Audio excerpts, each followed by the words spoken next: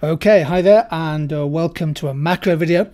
And in this short video we're going to take a look at some of the main advantages and the main disadvantages of quantitative easing, otherwise known as QE. The current background in 2019 ahead of the exams is that in the UK context, the Bank of England's quantitative easing programme, QE, now values £445 billion worth of assets, the vast majority of which has been the purchase of government debt, government bonds, £10 billion of commercial debt bought by the Bank of England. Quantitative easing, QE, is where essentially the central bank introduces new money into the national supply by creating new money electronically. They use this money to buy assets, as we see mainly bonds. They buy those government bonds from commercial banks, from insurance companies, from pension funds. They buy them from people and institutions who hold bonds. That increases the demand for bonds in the bond market, and because there's an inverse relationship between the price of bonds and interest rates, that causes the yield on a bond, the rate of interest, to fall. Typically, those people who've sold their bonds, commercial bank for example, well, that gives the commercial bank extra cash or liquidity. A pension fund may sell some government debt to the Bank of England and use the money, the funds, to buy perhaps some shares of listed companies, or perhaps to buy some corporate bonds or some property. Crucially, commercial banks receive cash from the sale of bonds to the Bank of England. That increases their liquidity. In theory, that then allows them more latitude, more freedom, more scope to lend out to businesses and households. The key takeaway point is that QE means the Bank of England is buying government bonds. That increases their price and drives down the interest rate on bonds. QE works through several channels, through wealth, because lower interest rates leads to higher share prices. It in theory lowers the cost of borrowing. The government, for example, can issue new debt at a slightly cheaper rate of interest. It works through lending. If the commercial banks lend out extra money to a queue of businesses looking to expand. And crucially, often missed by students, QE works through the exchange rate. If interest rates in the UK are lower, again in theory that brings down the exchange rate, perhaps through an outflow of hot money. In this video, I'll quickly take you through 4 advantages of QE, and then I'll counterbalance with 4 disadvantages and make 4 evaluation points. So if you've got your revision notes on QE around, here we go. The first advantage of QE is that it gives the central bank, Bank of England, European Central Bank, for example, it gives them an extra instrument or an extra tool of monetary policy. Perhaps they've cut interest rates to 0. They can't cut them any further.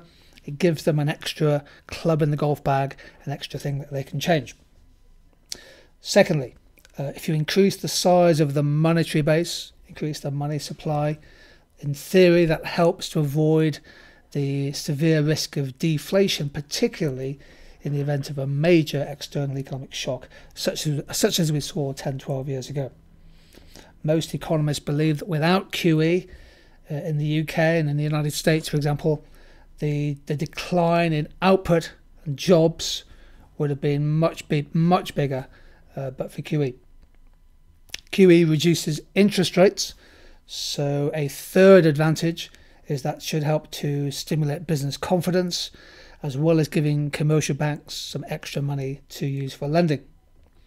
And the fourth advantage is that QE, again in theory, can help make a country more competitive overseas, particularly if it leads to a depreciation of the exchange rate, which then makes their export industries more price competitive. So there we have 4 advantages of QE. What about the other side of the argument? Well, here are 4 disadvantages of QE. The first is that QE is widely regarded as having caused an increase in wealth inequality, because the low interest rates and the increased money circulating around the economy, a lot of that has gone into equities, but a lot of it has gone into property speculation, and that has increased house prices as well as the cost of renting property. So QE may well have made the geographical immobility of labour and housing affordability issues more acute. Again, in theory, if you increase the money supply, there's always a threat, at least, that could lead to higher inflation in the years ahead. That's the second disadvantage. A third disadvantage refers to the Hayekian or the Austrian School of Economics. If QE keeps interest rates particularly low, if you like, lower than they would otherwise have been, Hayekians, Austrians argue this distorts the market for capital, distorts incentives, and can keep alive unproductive zombie companies who can roll over their debt and keep paying low interest rates. And a fourth disadvantage of QE is that with interest rates lower as a result of it, the annual incomes, if you like, from pension funds go down. So the annuities that pension funds can offer to people who've saved are much lower. And that certainly makes life tougher for people who rely on their savings in retirement, and crucially those who rely on their occupational pension. Hopefully that gives you a flavour of some of the disadvantages of QE if an essay comes up. Of course, it's really important to be able to evaluate QE. Here are 4 points.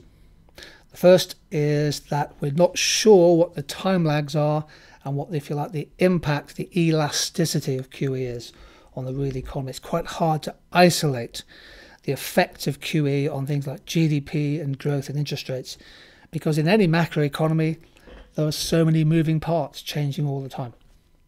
Second evaluation point is, as a result of QE, the Bank of England is now a major holder of UK government debt, and that has consequences, I think, for the difference between monetary and fiscal policy in the UK.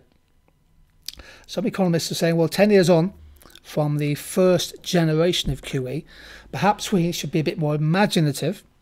Instead of the Bank of England just buying, for example, existing government bonds off the banks and pension funds, perhaps we could move to green QE or people's QE. So using QE, Bank of England could fund green infrastructure projects, big state investments in education and social housing, and ramping up investment in health and social care.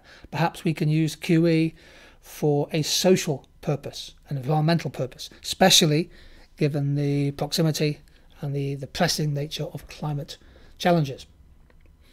My final point is that QE has certainly helped to keep interest rates very low in the UK, base interest rates and bond yields. A good evaluation point is to say, well, is the UK economy now too dependent on cheap money? Shouldn't 10 years after the last recession, shouldn't interest rates be closer to a normal level, 3 or 4, possibly 5%? Perhaps the UK needs to move back towards normal interest rates so that you have more flexibility if economic conditions worsen. QE, quite complicated, certainly well worth knowing quite a bit about, and providing you've got some good advantages and some good disadvantages in your notes, I think you'll be in good shape for the exams. So thank you.